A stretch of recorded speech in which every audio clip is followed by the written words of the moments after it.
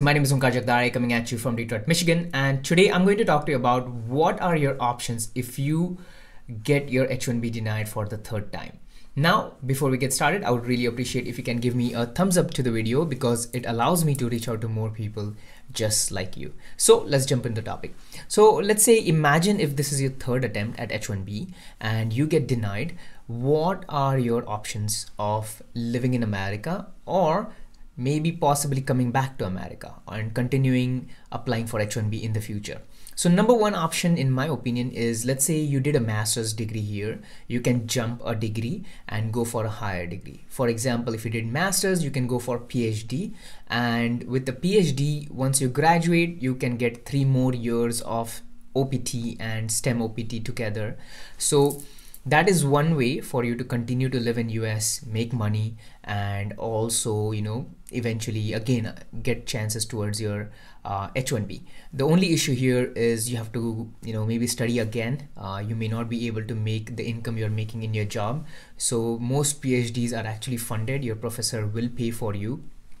Most PhDs which require labor, which require you to do research on campus will require something like that.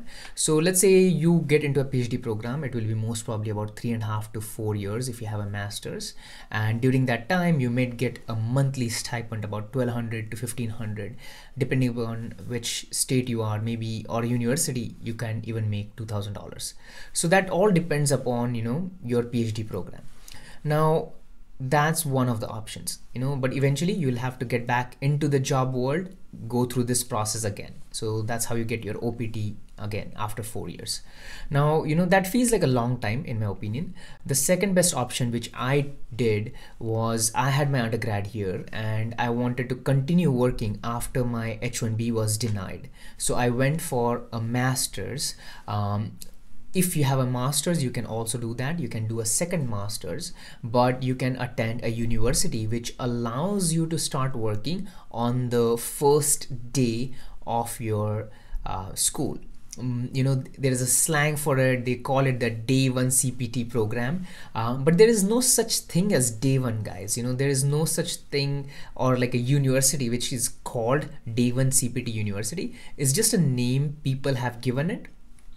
Basically what it means, the program the university has built in is they have designed it in such a way that you are allowed to work from the day one, from your first day of college. Now that's an incredible program. There are multiple top class universities which do this. For example, University of Michigan, Ann Arbor, University of Michigan, Flint, they have a program where they actually, if you're doing an MBA or stuff like that, you can actually access CPT on your first day. Now, on top of that, there are other universities also which allow you to do this. Now, I can only talk about the university I went to, which is Harrisburg University. And I studied there, I did my master's there, and I was able to, basically confirm that they are accredited and they have all the things legal. Because what happens, you see, if you're at, let's say for an example, University of Michigan, you have to attend classes on a weekly basis on campus. But there are universities which are designed for people who are working. So this can be an executive master's, which means you are attending classes on campus maybe once a month.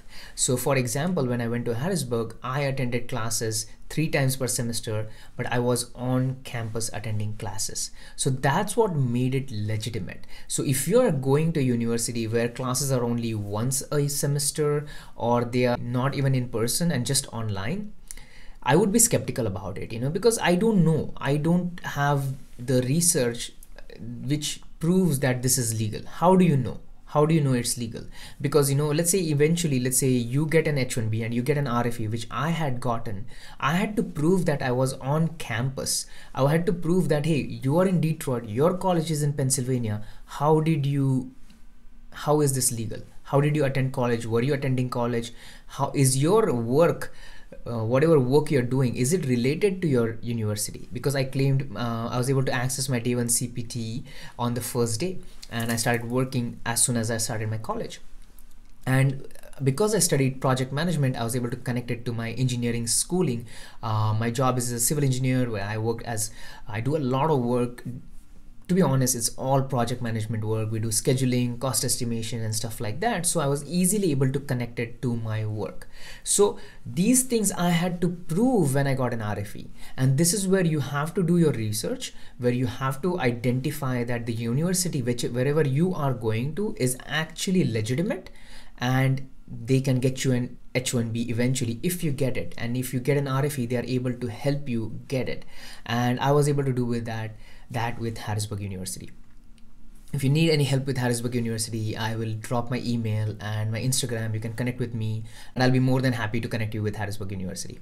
Let's talk about the third way which you can stay in US. Now, this is not really a way you can stay in US, because you have to exit US for a year and work in another country for a year and then come back. So I know a lot of people who go to Canada or who go to UK or India, they work for a year for their company and then come back to US on an L1 visa.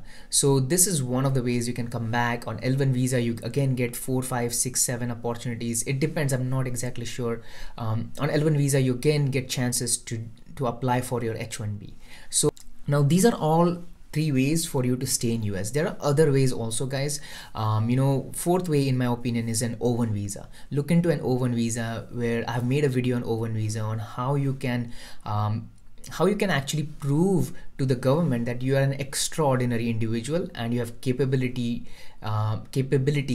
which are useful to America. And you can get a specialized visa, or called O1 visa, where you can even do a business if you want to. O1 visa has no restrictions which H1B visa has. So O1 visa is one of the best ones in my opinion so far.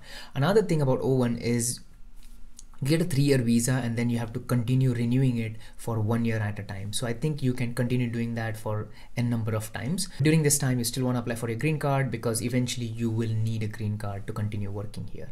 Okay, so that is one way. And obviously, if you're talking about O1, you want to talk about EB1A category, which is you have to be extremely qualified for EB1A visa, because it's not for anyone. I remember talking to a lawyer, and he's like, hey, it's like the Olympics of visas. It's really tough to get that. It's like winning a gold medal. So all in all, it just means that the difficulty of EB1A category is really high. And so, but if you have a PhD, if you have a lot of research, you have published papers, it may be a good idea for you to look into this, because within, let's say, if you put in a year or 2 years of work, you might be able to get an EB1 visa. And that's directly a green card. You never have to worry about all of this song and dance other people have to do. But I think that's pretty much what I had for you. I'll post my information in the bio. If you have any questions, if you want to talk to me, if you need to connect with Harrisburg, I will feel free to reach out to me, and I'll see you in the next video. Bye.